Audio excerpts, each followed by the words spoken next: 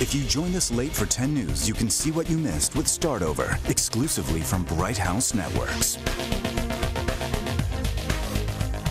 All right, welcome back to 10 News at 9. This morning, we're dishing out 5 guilty Bay Area food pleasures from some of our favorite restaurants. And Bobby, we know that you love some of the tasty food. And Lorena is obviously new to the area, so we're trying to help her out and trying to help everyone out here. Yeah. So we're joined. I don't get out, so we're helping me out too. Yeah, exactly. So we're joined by Jacqui Anderson. She's the managing editor with Metromix.com, and we always come to you for great ideas anyway. So tell us a little bit about some of those guilty pleasures. We want to start off with something kind of cheesy at International Plaza. Mac and cheese. You know, this is a list of food that you just crave the most, that you dream about at night, and you know that you probably shouldn't be eating, but you do anyway when no one's looking. So this is the first one. It's a baked mac and cheese, and we figured you couldn't have comfort food feature without having everyone's childhood favorite. So this is mac and cheese. It's from Bar Louie, and it's a 4-cheese blend baked to perfection and topped with, I think, either your choice of broccoli or jalapenos or fried chicken. Ooh, but broccoli. you know we always have to go with the fried chicken. Good food. Yeah. Stuff that's good for you. All right, so now we have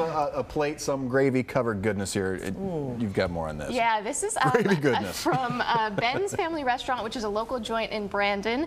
And you know, if you love gravy, this one's for you. It's double the gravy. You can skip the bun. It's just a hamburger steak on a plate covered in grilled onions, mushrooms, a gravy, of course, and then a side of mashed potatoes also covered in gravy. That's me right there. That's your arteries. Gravy on the gravy. Gravy in the arteries. Okay, there's your meat. What? Now we need the sweet. Yeah, you know. Oh, yeah. Since Lorena is new to town, I think she should try this one. Of course, the dessert had to make our list, and this one is from Blue Martini, so after you have a few martinis, you won't feel as guilty. But it's a New York cheesesteak, cheesecake, not a cheesesteak.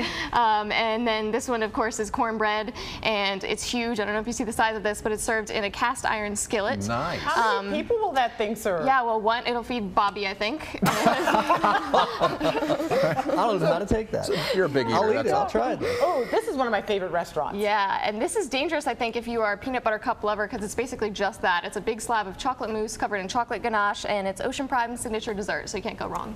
Good stuff.